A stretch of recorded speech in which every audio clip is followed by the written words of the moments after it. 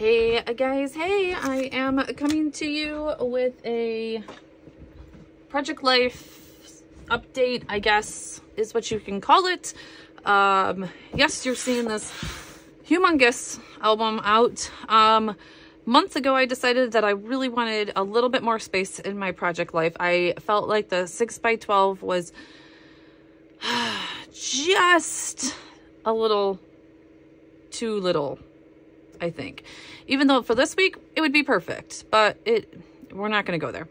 Anyways, so I had ordered a 9x12 when they were on sale. It's been sitting in here forever. And when I got to 2023, I really just did not know. All right, so I figured let's do the front facing for this, since I've gotten a lot of, like, when I go on to like my Instagram stories and all that kind of stuff, people are always like, oh my gosh, I finally seen your face and all that kind of stuff. So anyways, I figured since I'm introducing this kind of thing, let's go forward facing. So hi, I am Kay with Create with Kay. I also have another channel that is called Plan with Kay, and that's all about planners and bullet journaling, and mainly bullet journaling now, not so much planners, but bullet journaling and budgeting. I do a ton of budgeting videos over there also, which are a huge hit over there. So if you are interested in that kind of stuff, you can definitely head on over there. Also, I'll leave the description in the, or the link in the description below. There we go. Anyways, so yes, let's talk about this. So I was originally in a 6x12, which is over here in this mess, so I'm not going to pick it up real quick. I am ending my 2021. I'm trying to get through that. I have 2 more spreads that are going to get done. That puts me into the end of October. And then I still don't know if I'm going to do December. So I'm going back and forth with that in my head. But I have a lot to do in 2022. But I also don't want to get behind in 2023. So today we are going to do my cover page.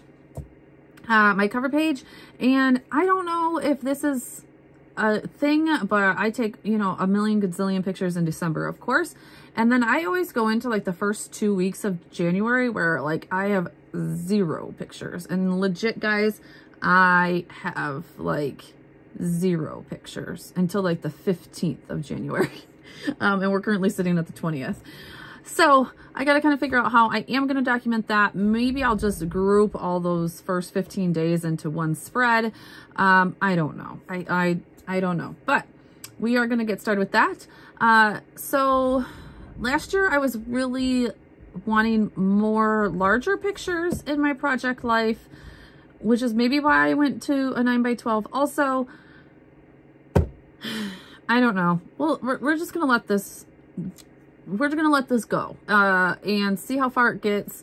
If I don't feel it, like I was talking to Crystal Inunate in one of our lives, and you know, she was like, just go with it. And you know, I was like, I could always change it later, right? I could always change it later. So I'm going to do it. I'm going to fill this big bad boy up with memories. And then if I don't like it, I'll either go back down to the 6x12, or I might just go to all 6x8 albums. I really love the 6x8 size. I feel comfortable in it. Yeah, I think that. So let's get started. This should be a real quick video, and I am going to show you how I am going to start all of the months, because I am going to start doing like dividers in the months in my family albums. And if you have not watched the video already, I have done both of my boys' albums for their dividers for 2023 and 2023 dividers, not January. No, one of them has January dividers. The other one does not. That's right. So I will be doing that.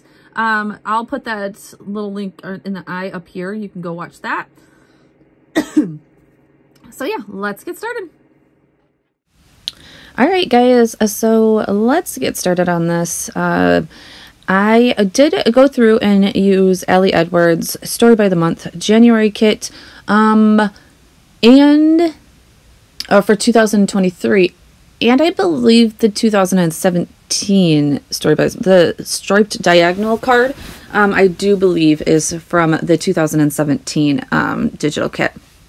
Those are the two I have digitally. Unfortunately, I missed out on 2022's January and February, so I just wasn't subscribed at that time.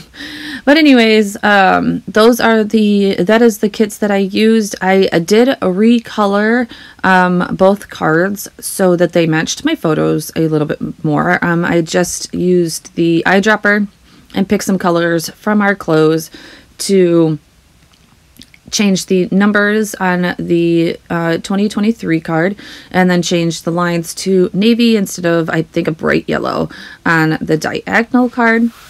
Here I am just using one of the chipboards from the 2023 kit and making it into a chipboard. Most of the time when I would like dimension, I use the thicker chip. It's not quite a chipboard, but it is a very thin piece of chipboard that comes in on the front and the back of my matte photo paper in the packaging. And so it allows me to have dimension and the thickness for my digital products. So that's what you see me doing there. Most of us, I know, peel off the backings of some of the chipboard anyways, and so this is like perfect. The next thing you see me do, it is white core. So if I'm using something black like you just seen, I will color the edge of it with a black marker. I did not care too much about the chipboard for this piece. This was really just an embellishment type. So I did not use the chipboard for this one. So some I don't, some I won't.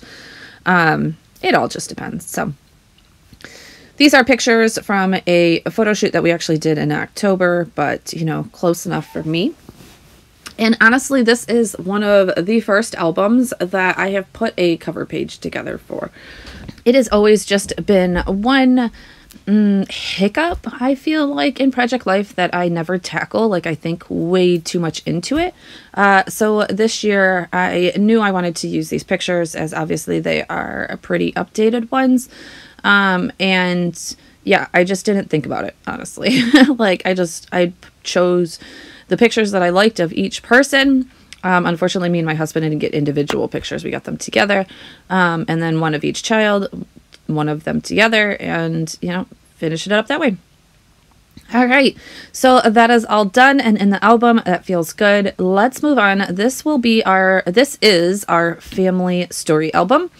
There's several years in this, as I am just brand new starting into the scrapbook world, so about a year-ish. So I've been working through a lot of years. 2018 is actually almost done and will be moved out of this album.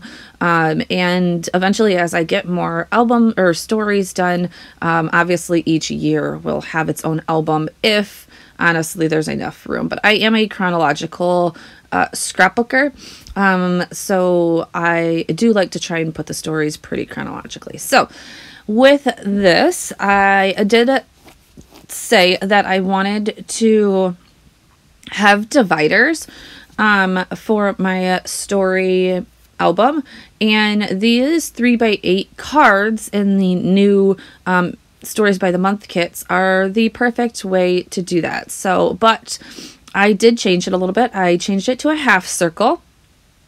I do believe that I will keep it probably this way for most of the year. So I just used a half circle, and then in Photoshop, I used like the clone tool and just kind of repeated the pattern.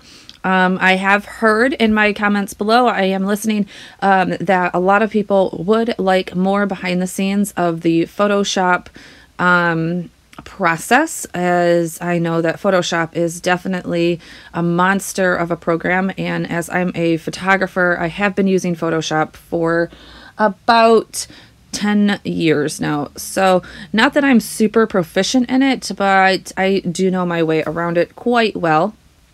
But I do learn new things almost every day, especially on the scrapbooking side of it. So, or on the more graphic design part of it. So with the photography part of it, I'm pretty proficient and can do a lot of things.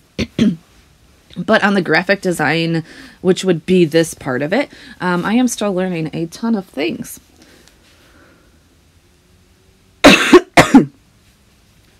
All right, so here I am. I'm trying to jazz this up a little bit. I was really going between a lot of things. Sometimes when I do just get the digital, I do miss getting the physical stamp of each month. It is just a tug and pull, but honestly, at this point, I did do a full year of the physical kit, about a year and a half ago. And I just don't use those monthly stamps as much as I would like. So I can't justify going and getting all of the physical stamps. But that is one thing I do wish that she would, kind of adapt, is just putting the stamps is a separate piece so that the digital scrapbookers could at least still get the stamps, because I am such a big stamper. So here is another part. I did already have one story for 2023, and so I needed one like filler page, and I went back to the begin kit and recolored this one also, of course, and put a start here. You see, I was being silly with. So this album only has 2 rings, whereas mine have 3, and it trips me up sometimes. But all right, guys, so that is the beginning of my project life and more story kits. Thank you guys so much for being here. Definitely hit that subscribe button, and I will see you next time.